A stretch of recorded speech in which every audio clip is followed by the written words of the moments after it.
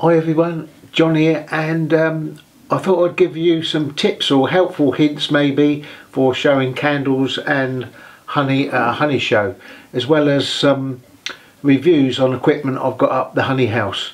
The reviews will be just my opinion on things.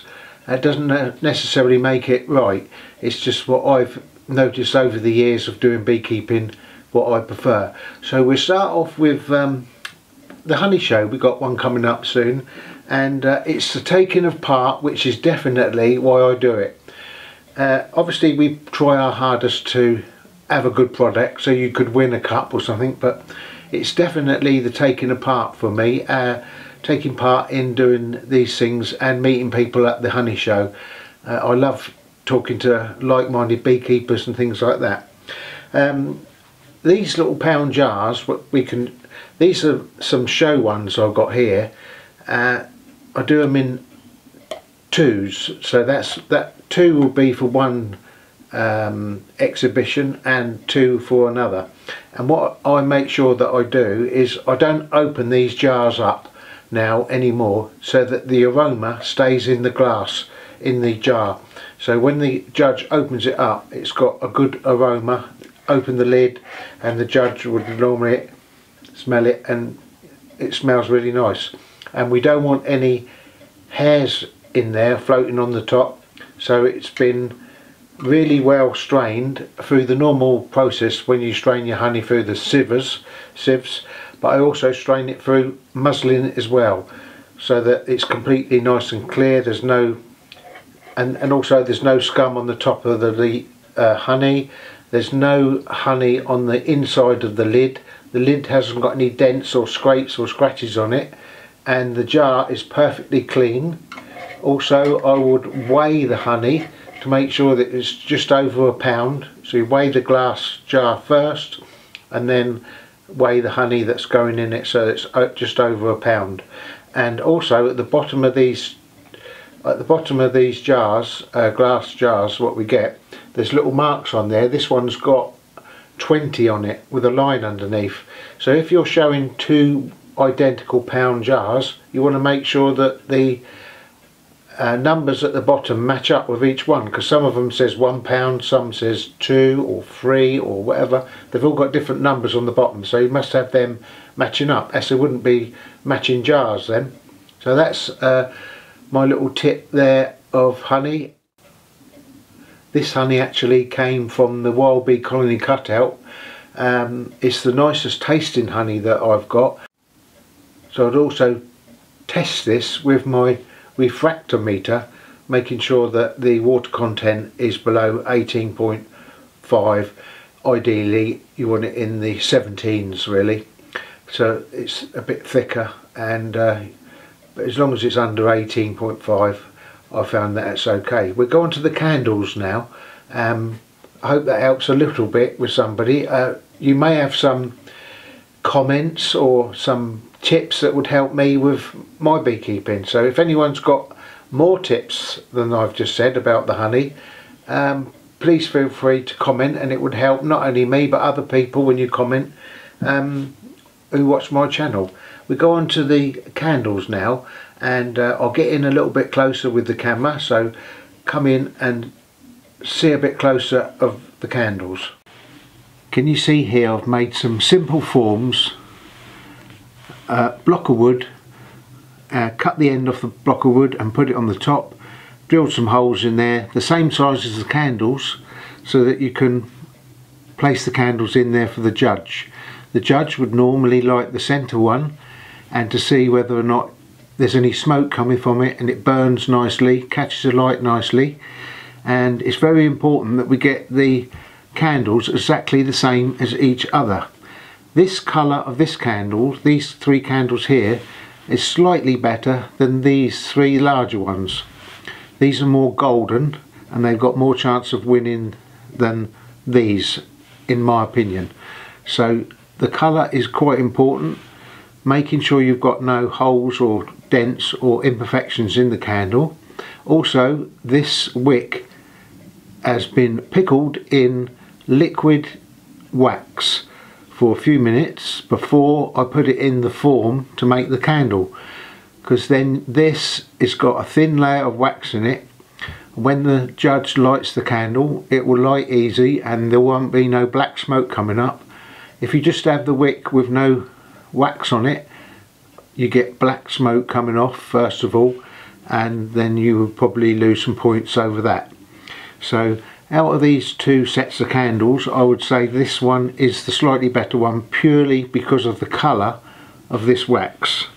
And we would go on to a 9 or an 8 ounce block of wax. There's two 8 ounce blocks here, and this one has got a better form. It's nice and smooth. It's got no bubbles in it.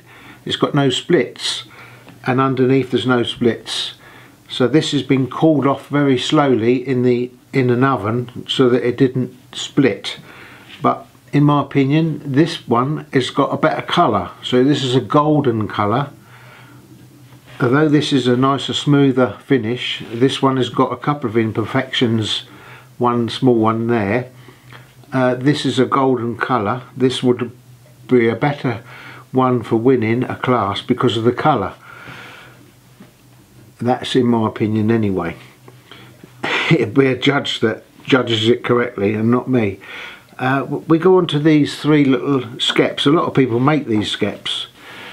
Same again, we want this wick to be pickled, and also when you turn it over, the wick has got to be in the dead centre of the form.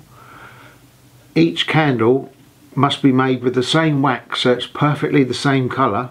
And on these we've got a little bee on this skep, and we want to make sure that every bee is perfect condition and there's no dents in the wings or anything, so they're all perfectly exactly the same. And when we come to the 5 1 ounce blocks you put in for a competition, there's a 1 ounce block there. They want to be perfectly the same, no imperfections in them whatsoever. Once you've got them like that, they are very nice and clean and good chance of winning. But even so, these blocks here are still not the best colour. The very best colour would be this, which is a slightly golden colour, would be better. So you've got to use whatever wax you've got, I suppose. Although you can clean the wax, I think if you keep cleaning it, it ends up going an insipid colour. So there's a few tips on showing candles and wax at the honey show. I'm also making a honey cake to take along with me. I'll be making that on the day or the day before, and I'm looking forward to going and seeing all my friends and having tea and cakes and seeing all the exhibits. So come up now to the honey house and I'll show you a few little reviews. Right, not very good lighting here, but hopefully you can all see these. Here's the contact feeders, which I use quite a lot. I try my hardest not to feed the bees. I try to leave it for themselves. So when they've got their honey on, I only take off the surplus and leave about the right amount, so when they add their own honey after I've extracted my honey from them, they end up with 40 or 45 pounds a hive. But now and again I do have to feed, and if I do, I feed with these rapid feeders. And the reason I use these is because when you take the lid off to fill it up again, the bees don't come out. You can see by taking that off that the bees don't come out. They've got, you know, that bit that keeps the bees in. Whereas when you use these contact feeders, there's a lot more you can get in them. That's great. And you turn it upside down and a little bit comes out and the vacuum keeps it in. But when they've had all that feed and you take this off to refill it, all the bees come out because it's got nothing to keep the bees in the hive. So although I do use these and they're okay, I prefer the rapid feeder. This is ideal for me. I've got entrance feeders. I don't really like using these entrance feeders. This is only my review, and it doesn't mean to say that anyone that does it are wrong. It's just that I prefer not to use these because it can cause robbing when you have these. It has happened to me once, putting this on, that I ended up with robins. So maybe most times it doesn't happen, but it did with me once, so I don't really use these anymore. But this is another good one, is you can buy this little plastic thing. It's got a little bit of mesh there, and you can put it onto a glass jar, and that ends up as a feeder then, so you can, on a nuke, you can just put that on top of the nuke, and that is a great feeder. It's a contact one, and that's good as well. So that's those. Let's go on to hive tools now. Of course, there's a big array of hive tools. There's loads of different ones you can get, and these they almost give away when you get equipment. Sometimes they give them free. They do the job just about, but they're not ideal in my opinion. First of all, they're too thick, so you can't separate the two boxes very well, and they haven't got a J-peg. I actually prefer myself J-pegs. So there's the J-peg, so that you can open up a frame easily. This just hooks into a frame, and you've got a little bit there that goes on the edge of the hive, and it pulls the frame up. So that is very handy, that J-peg tool, and it's nice and thin, this, and so you can get it in between the boxes. It's got a nice thin bit all the way around there, so you can easily slide that in. So that's a great thing. When it comes to mouse guards, I tend to put these mouse guards on. They come with a little clip that you screw to the side of the hive, and you just slot it in. It's quite easy, but I don't use the clips. I actually got a slightly bigger hole in each side, and I use a screw and then another screw in the middle. And the reason I do that is because I have had a mouse get in before, because it didn't go flat against the hive and the mouse got under there somehow. So I have a screw in there, one there and one there, onto the hive, and I've never had a problem with it. I quite like them, and you can turn them up and use them that way as well. So that's quite a good mouse guard, I think. What about queen excluders? These are controversial. Some people use them, some people don't. You're always going to get thumbs up or thumbs down with these, because there's a lot of people that don't like using them. But if you're going to use them, this is, in my opinion, the best one. And it's got a wooden frame around it, and these, and then metal runners. And the runners are nice and round and smooth, and the bees can get in and out quite easily without, you know, causing too much damage to their wings as they go in and out, because that's nice and smooth and round. And it's got a bee space here. Down the edge of this piece of wood there's a bee space.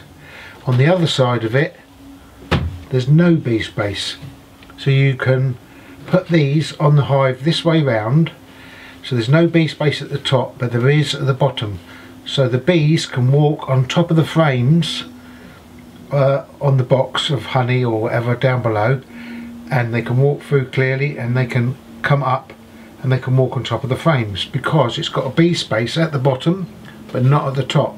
In my opinion, these are the nicer ones. There's another wooden one here with the nice things that they can walk through. The grooves look nice and smooth, but they've got bee space top and bottom. So you can see a bee space there and a bee space on this side. So when you put this on top of your super or on top of your brood box, you've got double bee space at the bottom, or at the top rather. You'll end up with double bee space, and the bees tend to make a lot of wax bridging comb there, so that's not such a good design in my opinion, but doesn't stop you using it if you've got them, and they're, you know, they do work, they're okay, but I prefer the other one. Then you get the plastic ones with no bee space whatsoever. These can be a little bit sharper for the bees as they go through these. I don't like these as much at all. The reason I don't like them as much is because when you put them on top of a box, you put these, rest them off the top of the box, the bees can't walk over the frames underneath because there's no bee space at all. The top bee space is correct because you've got a bee space on your box, but underneath there's no bee space and the bees cannot walk across the frames, so they're only restricted to coming up and down and not walking across the frames, so they're not so good in my opinion. If you want to get a queen excluder, get one of these. Right, now we go on to nukes. Here's some nukes. If you're a new beekeeper, it's definitely worth having some nucleuses or a second completely empty hive ready for swarm season at some time in the next year perhaps, or the year after. So not just one hive, it's always worth having at least one nucleus box or another spare hive. And these are quite good. These plastic ones are very cheap, about £8 on eBay, and just fix them together yourselves. They're quite handy to put 5 frames in there, and I use them quite a bit, but they're not any good in direct sunlight because it melts the frames. It's happened to me where the sun's been on there and it's melted the edge frame, so not so good in the sun these, but quite handy.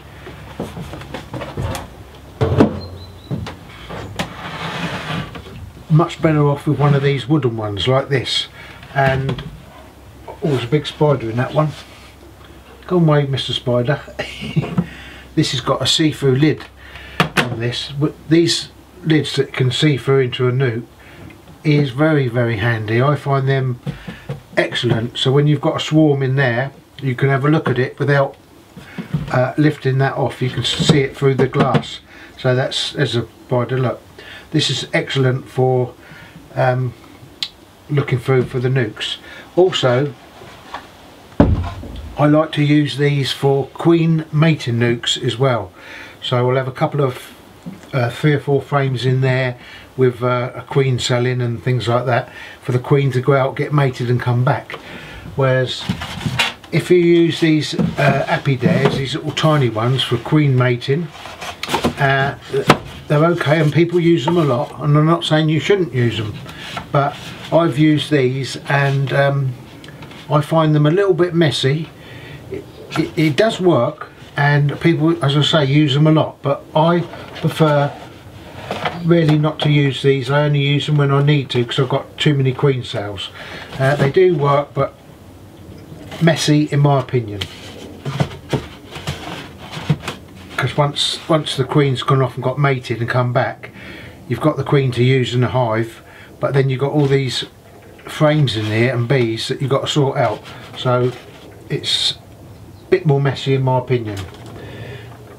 My favourite nuke of all is this one, the poly nuke. I personally think these are so handy. I use these a lot. This one's got a super on it too. It's got the see-through lid, or the see-through crown board, and the temperature seems to be quite consistent in these. Also, I use them a lot for catching swarms, so you can climb up a tree with this, so light, you can put it in a branch of a tree, and you can also use these for, you know, for the mating of new queens. So such a handy one. This is my recommendation for any new beekeeper. Get one of these, and then if your hive does decide to swarm, you've got somewhere to put the bees in, and this will go well. Also, you can get a super to put on top of these like that.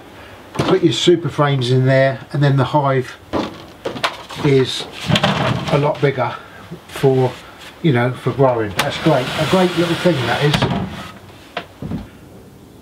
Landing boards. Should we or do we need to use a landing board? No, we don't. But in my opinion, again, these are better than not having one. There's a reason for that.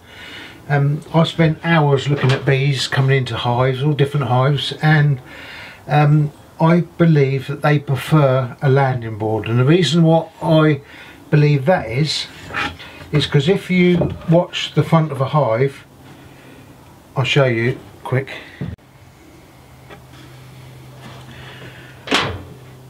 I'll just put that on there for you to see.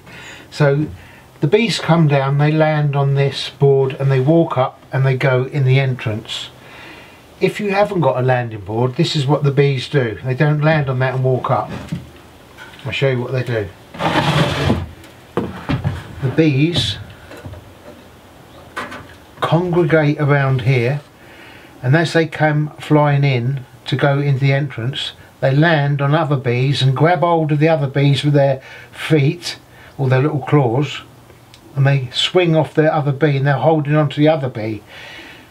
So they're landing on other bees and they're finding it difficult to land on there. Whereas with this, they land on that and just walk in and it's no problem to them. So these are slightly better, and that is not in my opinion, that is fact, because I've seen it happen. I've watched for hours, and these are better. But somebody might not agree with me. That's one of them things with beekeeping, we all got different opinions. So right, next one, here we go. What am I going to show you now? Next is the Nicot queen rearing system. In my opinion, again, this is a very good product for any beekeeper, especially new beekeepers. You haven't got a graft with it. It's quite an easy and simple task, but there is a couple of things that are against it as well as for it, and I'm going to say the fors first. Afterwards I'm going to tell you what I feel is against it, but it does work. I've used it in a number of occasions. So the queen goes in the front and lays eggs in there, and at the back these little cups here, and the queen ends up laying an egg in a cup. So that's how you get an egg from a queen. It's locked in there, so you know in 3 days after you've locked it in, the larvae is just about to hatch out. But this is the problem I found with it, is sometimes the bees either cannibalise them eggs in these plastic cups, or they move them out and put them somewhere else in the hive. They do one of them two things, and I have found that on a number of occasions. And I have even found that after a few days they're just eggs in there, and they're not larvae. It's because the bees have been cleaning them eggs out. I don't think they like the plastic cups as much as the real thing. That's what I think. But if you're grafting them in these plastic cups, the bees seem to accept it okay. So a day old larvae, or a few hours old larvae in one of them, and it seems to work out very well. But I prefer to make my own rather than graft in these plastic cups, rather than grafting them. And I use a Chinese grafting tool, perfectly okay, very good. These Chinese ones, almost give them away. I like to make my own wax ones here. So see how I've made these myself. They're pure beeswax, and graft into them, and the bees seem to like it a lot better than grafting into a plastic container. They seem to accept these more. Anyway, that's what I've found. So that's that.